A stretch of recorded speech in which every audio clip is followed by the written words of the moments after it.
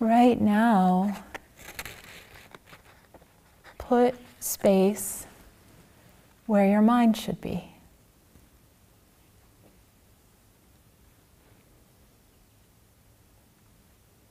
Replace your mind with space.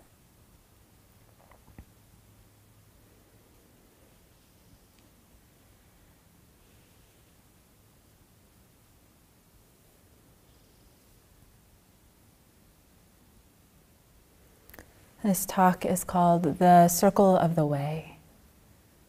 And notice when your mind starts to take up that space again, and replace the mind with space. Between aspiration, practicement,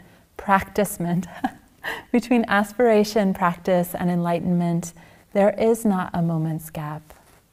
It forms the circle of the way and is never cut off. That's Dogen Zenji.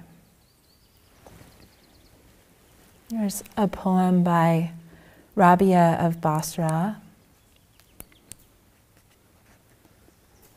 great female Islamic mystic who was alive 500 years before Rumi. It's one of Miyoyu's favorite poets. Let's see. The sky gave me its heart. The sky gave me its heart because it knew mine was not large enough to care for the earth the way it did. The sky gave me its heart because it knew mine was not large enough to care for the earth the way it did. Why is it we think of God so much? And you can replace God with awakening. Why is it we think of awakening so much? Why is there so much talk about love? When an animal is wounded, no one has to tell it, you need to be healed. So naturally, it will nurse itself the best it can. My eye kept telling me, something is missing from all I see. So I went in search of the cure. The cure for me was beauty. The remedy for me was to love. The remedy for me was to love.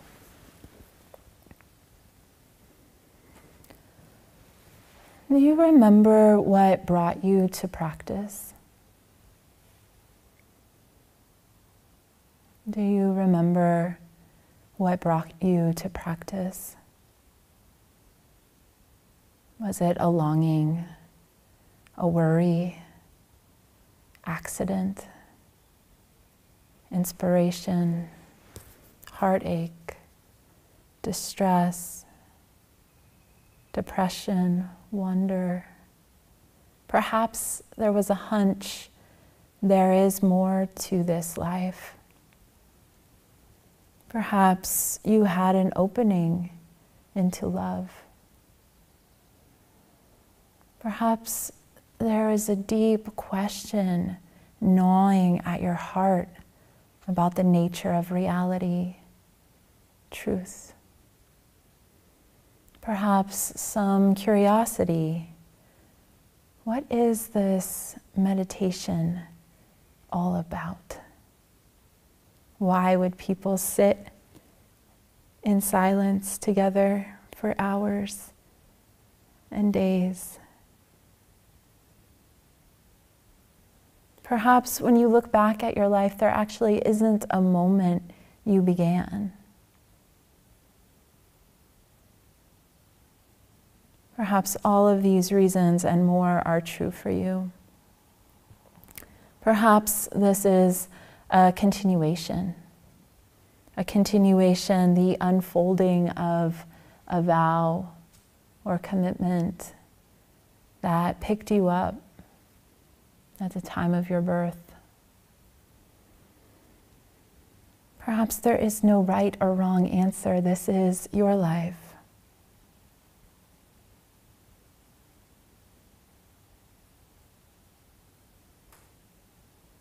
But when you let yourself reflect,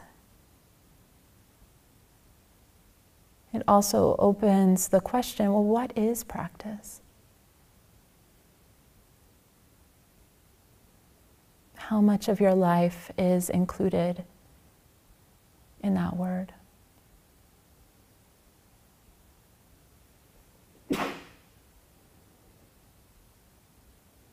Is practice something you do for an hour a week? Or is practice an orientation of your heart that never leaves you? What sustains your practice? Why do you continue? Why have you continued for all of these years? This is the culmination of your practice. Why did you continue through this sesshin? Is there something you're hoping for? Is there something you're running away from? They talk more in the Tibetan tradition about the motivations of hope and fear. Right? Those are in there. But perhaps there's something else, something much more enduring than whatever answers the mind is coming up with. What if you let those questions sink into the heart, sink into the body? Why do you practice? If the mind jumps in, just feel the question. Why do you practice? What are you living for?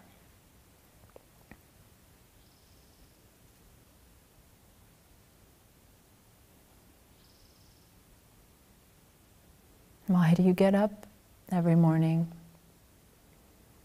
Why do you continue with all the things that you do?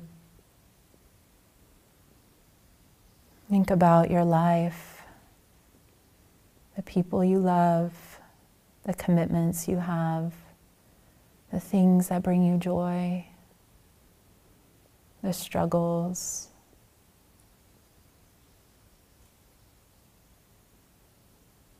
Think about the world, not just with your mind, but with your whole being. What do you call the world? This world that you temporarily dropped out of to do retreat?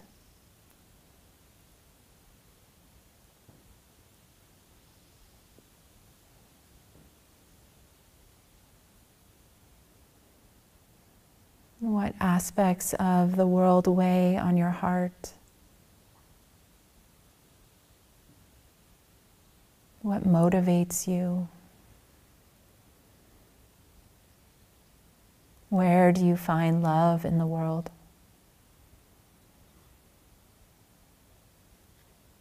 And think about the planet.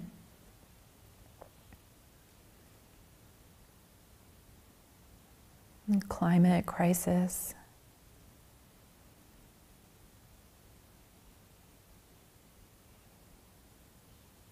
How is that part of your life too?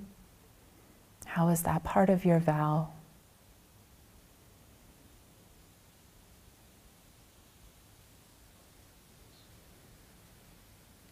What do you let guide your life?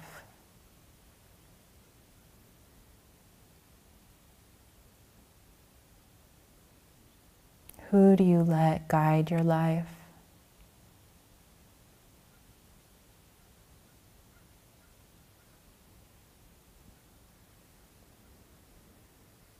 What do you want?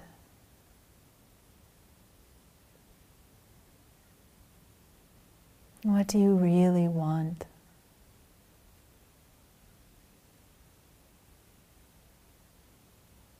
Who wants?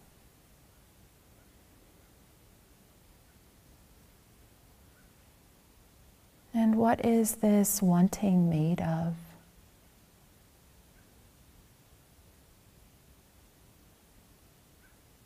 Wanting, something I think we all touch very intimately during the latter part of Sesshin. More in that raw sense, perhaps that wanting is always present. And perhaps we're moving through our lives on the surface towards things.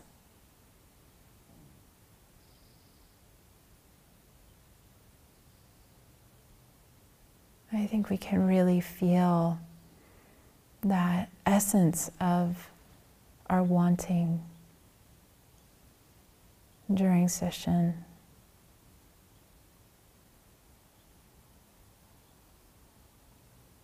The depths of our wanting.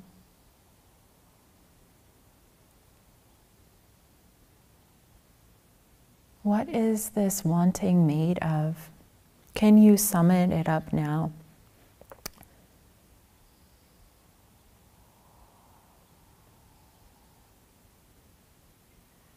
And is what you want here?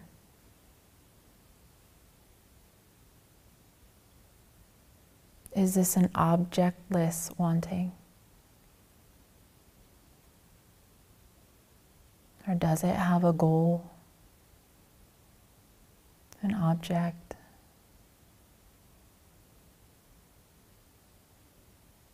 Something that will satisfy?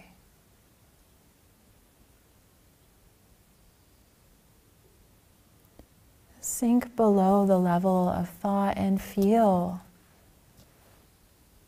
your wanting. How it's constellated in the body. Does it have a color, a shape? Does it have a mudra within an inner landscape? An image? Are there beliefs that are connected to this wanting? I find the belief like not good enough. It's right there. Don't deserve.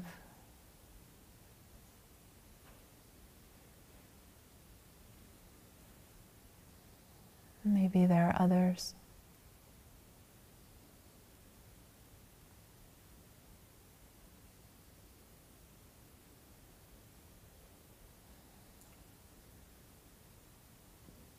And if you're still in contact with any sense of wanting, let yourself open your awareness. Replace the mind with space. Feel the body, senses open to the space in the room, the sounds, the breeze, the birds.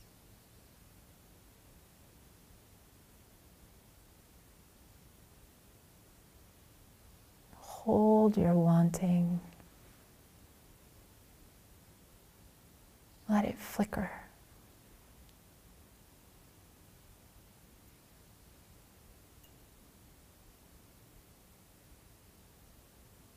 Body, mind, heart flicker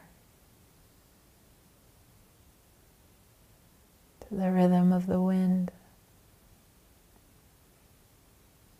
to your heartbeat.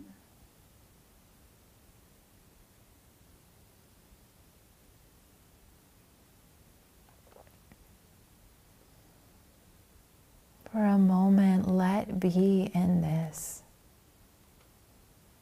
Feel the fullness of your being perhaps with the fullness of your wanting.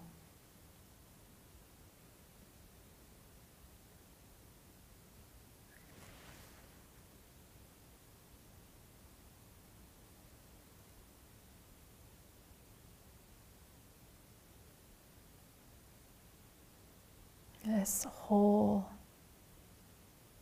world of your senses open, flowing, flickering, so full.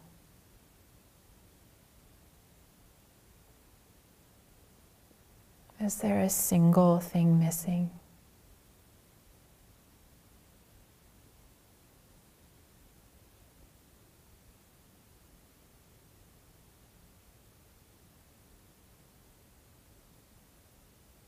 The mind will think all sorts of things.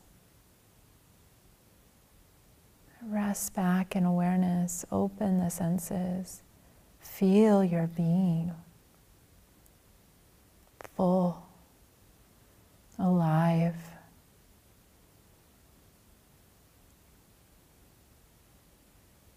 Feel the depths of your wanting.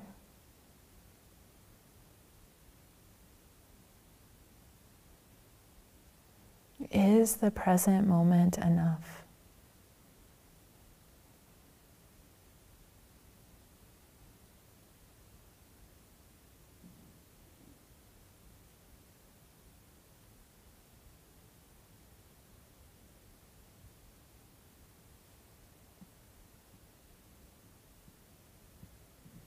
Right here, right now, is this enough?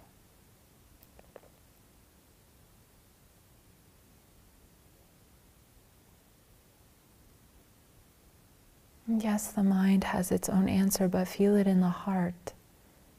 Feel it with the whole body.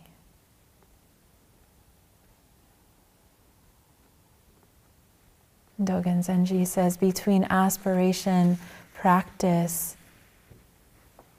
and nirvana, there is not a moment's gap. That wanting, our aspiration, is the practice, is the fulfillment, the completion.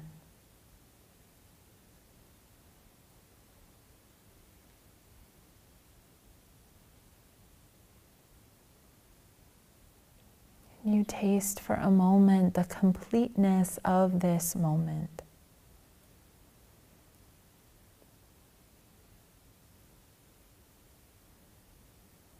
What would it be like to live your life from its completeness? Nothing outside. All this is you. Bird song, space, Sangha. Everything you see, hear, smell, taste, touch, this is your life.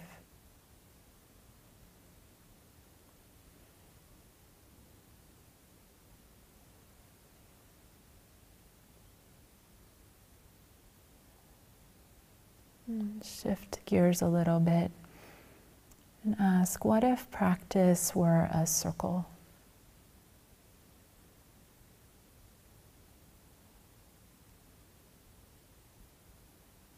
The circle of the way. Dogen Zenji talked about this many times. The circle of the way. We have been trained in our culture to think linearly. I do this, I get this. This comes next, this comes next, this comes next. I remember when I was in cross country, we had these t-shirts made. Good, better, best. Never let rest till the good be better and the better best. It's by Mother Goose. But throughout human cultures and religions, the circle has been a very important image.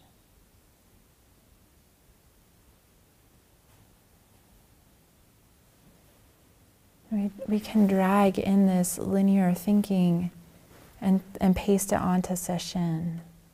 oh, my sesshin should go like this. My concentration should go like this.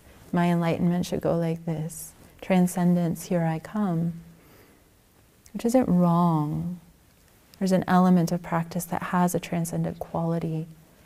But that only linear thinking can really delude us from what's actually happening.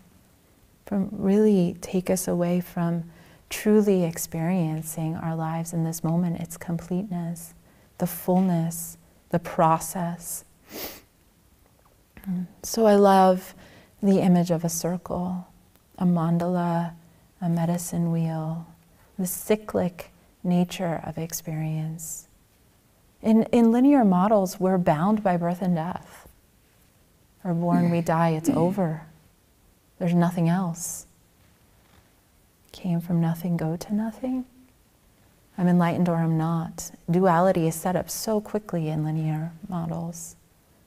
And so part of what we're doing in practice is undoing that, this or that thinking. Because like so many of our strategies, if we're thinking in the linear birth to death model, is that death is the ultimate human failure. And then practice, where we're dying on our cushion, is a failure, so why would I want to do it? I don't know. I was just thinking about that today. But what about the cyclic nature of experience? How rich to conceive of the spiritual life, what we're doing in Sesshin, our lives as a mandala. You can think of the tarot as a mandala. I don't know if anyone's familiar with the tarot, but the death card is like in the middle. It's not at the end. The end is the world, the major arcana. But we have the seasons, which have a birth to death element. Spring, summer, fall, winter. The elements, the four directions, the zodiac. The Buddhist mandalas of the 5 Buddha families or the 6 realms of existence, these all depict a circle of wholeness with many aspects or energies that one either passes through, so you could think of it as walking the mandala, walking through the cycles of the seasons, walking through the cycles of the day, dawn, noon, evening, night. The different energetic qualities within each month, each time of day. And in the Chinese zodiac, they map the 12 characters or animals of the zodiac, which are much more depth than just the animals, to the 12 hours of the day, to the 12 organs in the body, to the 12 months of the year, to the 12 years in a 12-year cycle. And most of these examples that I gave are rooted in the elements, which is interesting. The elemental nature, these energetic qualities that we see within our own psyche, human experience, body experience, but also in this world, on this earth. You could think of it as passing through the mandala, but also the mandala passing through us. We sit in zazen and encounter these different energies. Sleepiness, restlessness, joy, peace. You can also think of it, we are the mandala. Any given moment, we are a readout of all of these energies. There is no inside or outside. The inside, perhaps, is space. In most mandalic systems, like I said, the elements play a major role, symbolizing a quality or energy maybe in its pure form.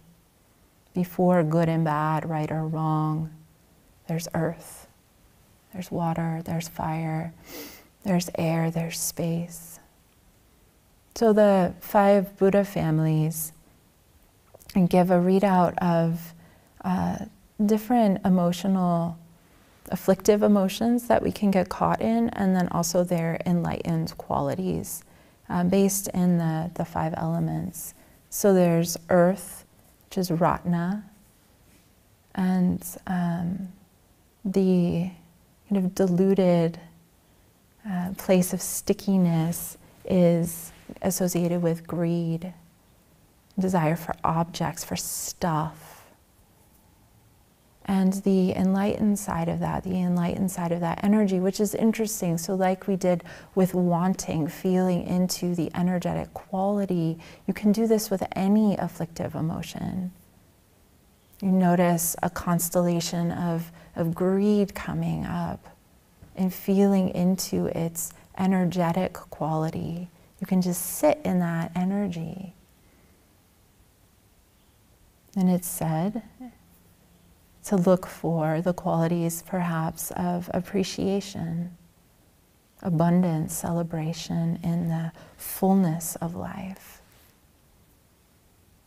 satisfaction. And then we have water element, Vajra, the afflictive emotion associated with anger, rage, hatred, the inner critic, and the enlightened quality of clarity, mirror-like wisdom, ability to just see things as they are. So when you take the story, the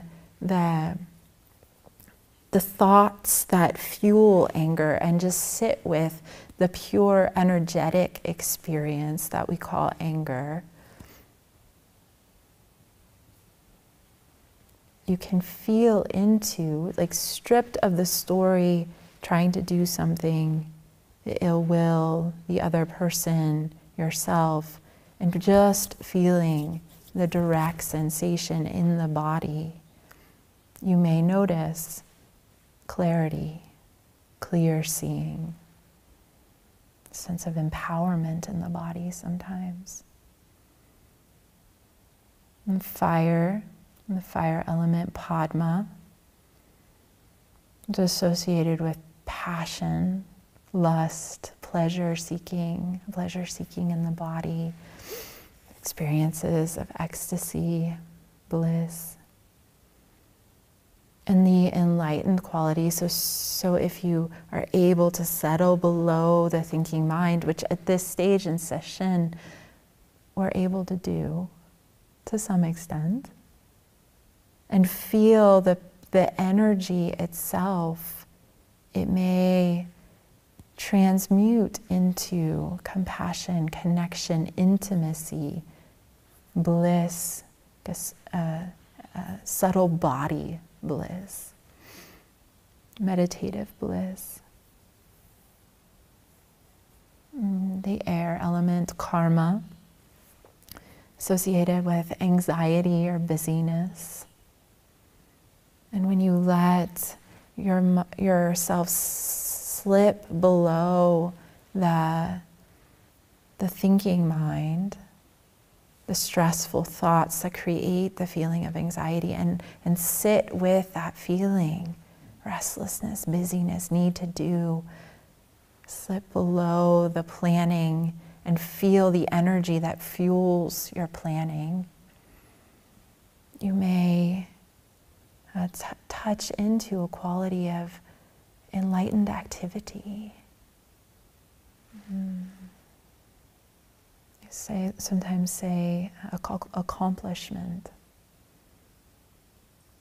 fullness of creativity, budding up. And space is a Buddha,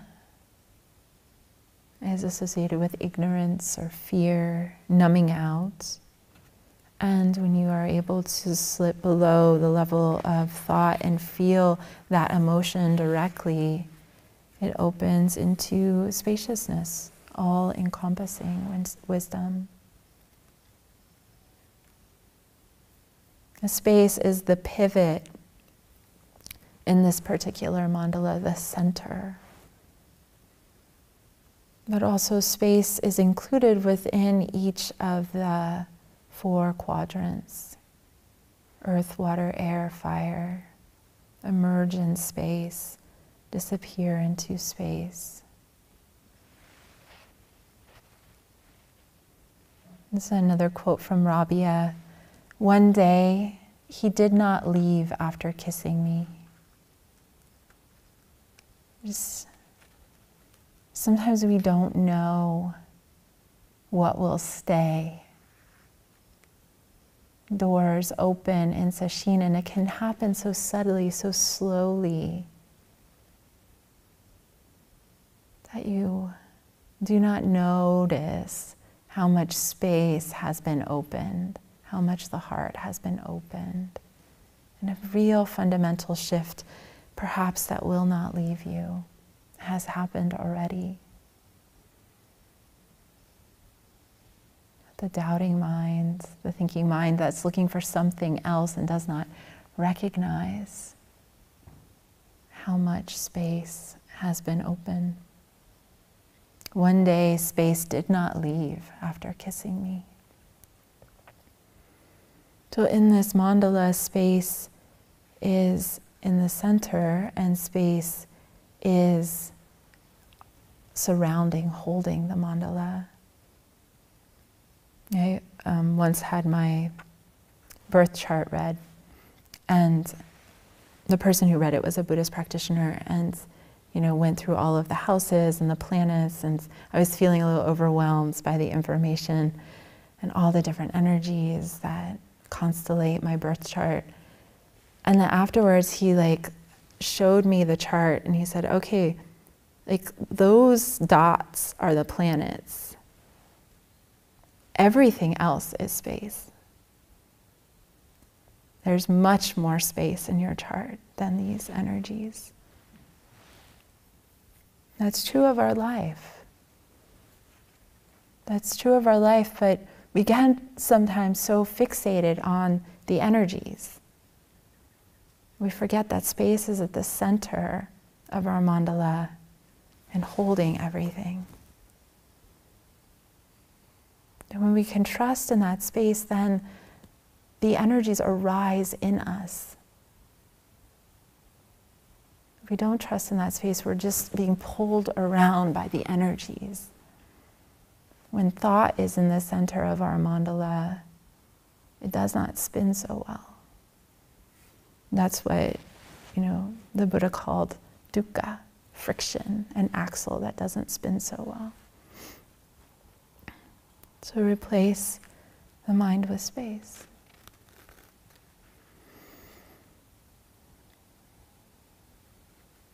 We contain the world. We contain the world. The energies within the world are the same energies that are within us. As we get to know our own suffering, we can recognize that all the pain in the world has the same root as our suffering. All the pain in the world has the same root as our suffering.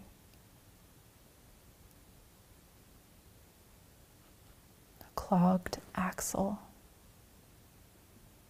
fixed beliefs, glommed onto, held onto for dear life because people forget that their mind is space. Or fear, the death,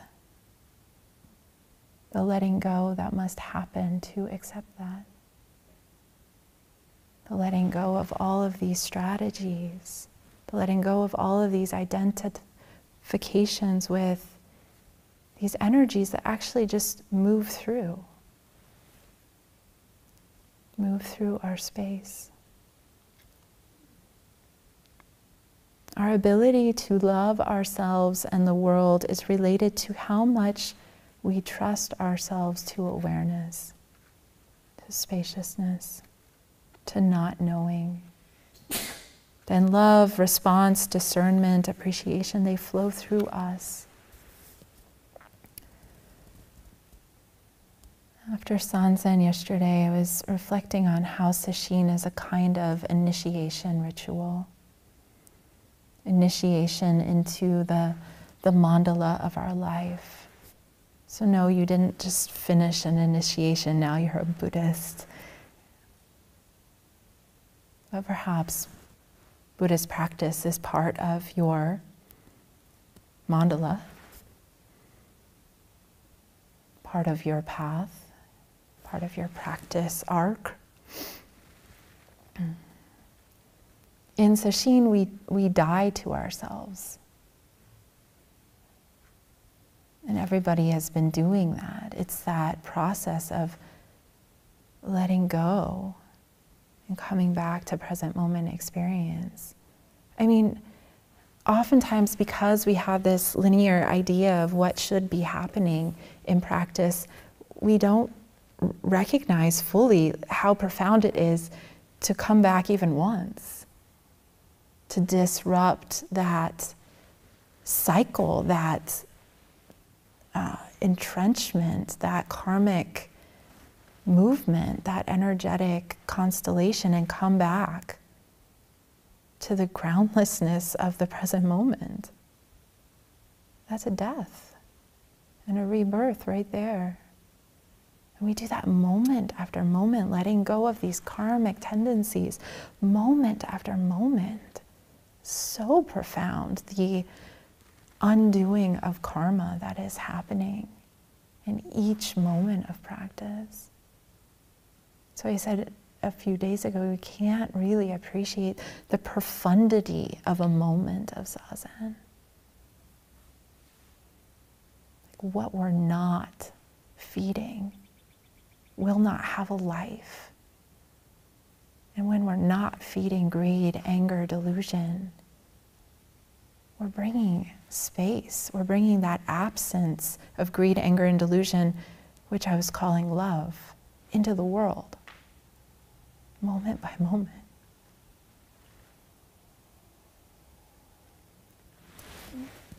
Another poem by Rabia.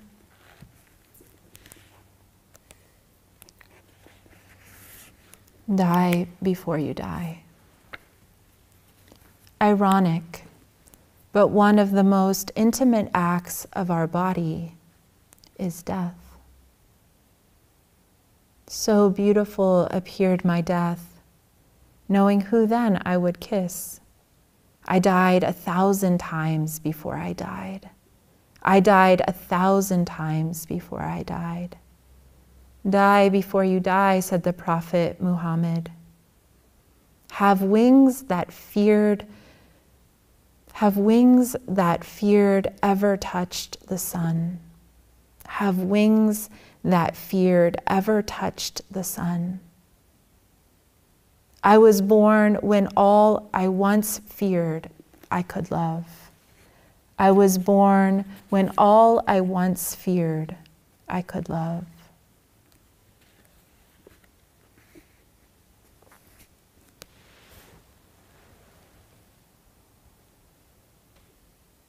So we do that by replacing identity clinging with awareness space over and over, holding our fears and anxieties in that space, in that embrace, loving them.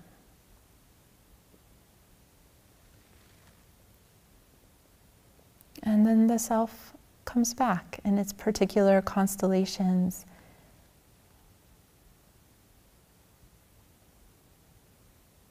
And what's amazing is over time we can come to just see the patterns of our mind as energy, as colors of the mandala of our life, and we don't need to fear them.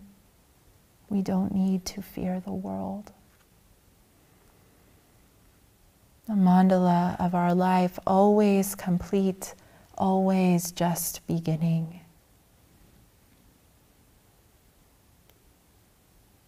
So how do we face the perceived harshness of the world?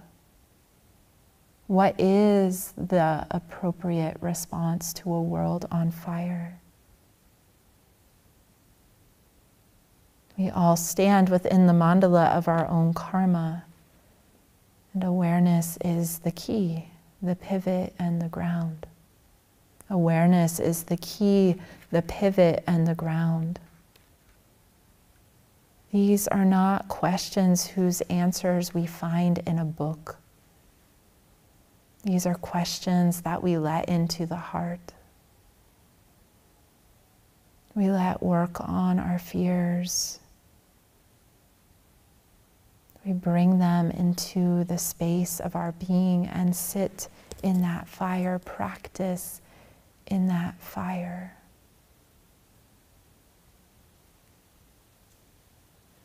And what we do is a moment-to-moment happening, a moment-to-moment response. Because when we're living in presence, when we let space be our center, creative responses never before thought of have the opportunity to emerge through us. Living on the edge of becoming, letting awakening happen through us, letting compassion happen through us.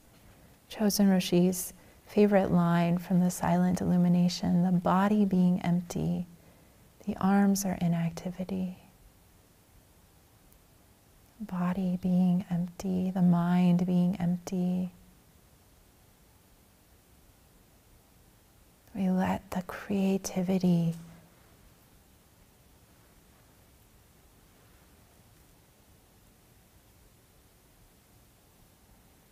of the heart space happen through us.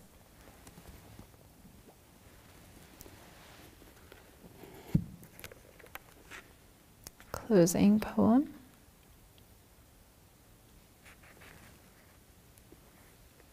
All right, 2. In all things, it was easy to love all that was beautiful. The lessons of deeper knowledge, though, instructed me to embrace all things.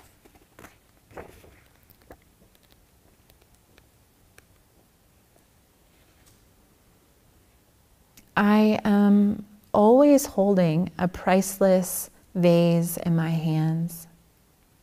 If you asked me about the deeper truths of the path and I told you the answers, it would be like handing sacred relics to you.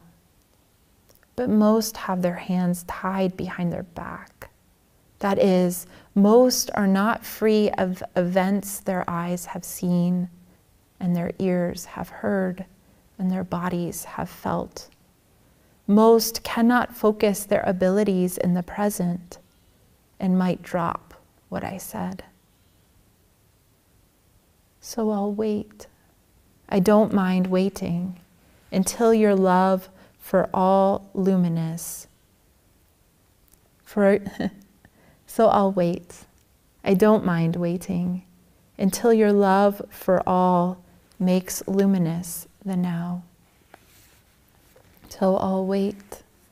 I don't mind waiting until your love for all makes luminous